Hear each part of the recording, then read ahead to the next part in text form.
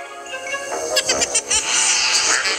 Thomas fans, here once again to spend some quality time with me and my good friend Stan as we take you on another journey across the Great Northern Railway.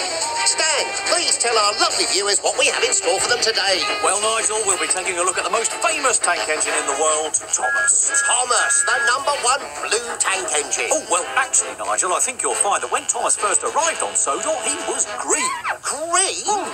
Green? I'm speechless. I can't believe Well, it. yes, when Thomas first arrived on Sodor from the mainland, he was the smallest engine on the railway. Like the new kid on the block, Stan. He didn't find it easy to fit in, did he? That's right, Nigel. Thomas had to prove he could be really useful to Sir Topham Hatt and the other engines. And is that how he became the #1 engine? Oh, yes, you're absolutely right, Nigel. Not only was Thomas painted blue, but he was given his famous #1. I couldn't imagine him with any other number, Stan. Please do go on. Well, Thomas had some early run-ins with Gordon, and after mastering the art of shunting, he was given his first opportunity to pull a passenger train. Oh, messed up, didn't he? Well, yes, unfortunately, little Thomas was so excited he raced off before the passenger coaches had been coupled. And then there was that time he pulled a goods train. Oh, yes, those troublesome trucks gave him a tough time, pushing poor Thomas forward down that hill. That is why it's so important to listen, Stan. Edward tried to tell Thomas to be careful with those troublesome trucks, but did Thomas listen? Well, no, he didn't.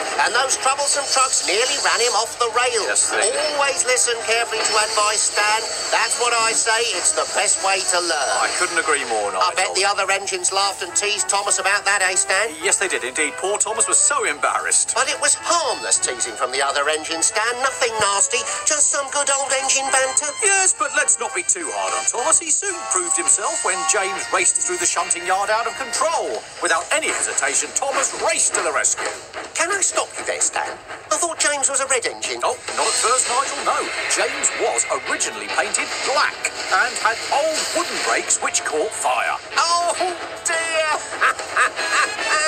Thomas tried desperately to be coupled to James to slow him down, but it was too late and James crashed into a field. Oh, and that's quite a spectacular crash, Stan. Tell me, what did Thomas do next? Thomas raced to get the breakdown train. Keep going. Well, he was able to pull James to safety. I'm dying to hear more, but the producer's winding us up. Tell me more, tell me more. James was fixed and painted red. Don't stop. And Thomas was rewarded with his own branch line. And we are out of time. Thank you very much for listening. Goodbye.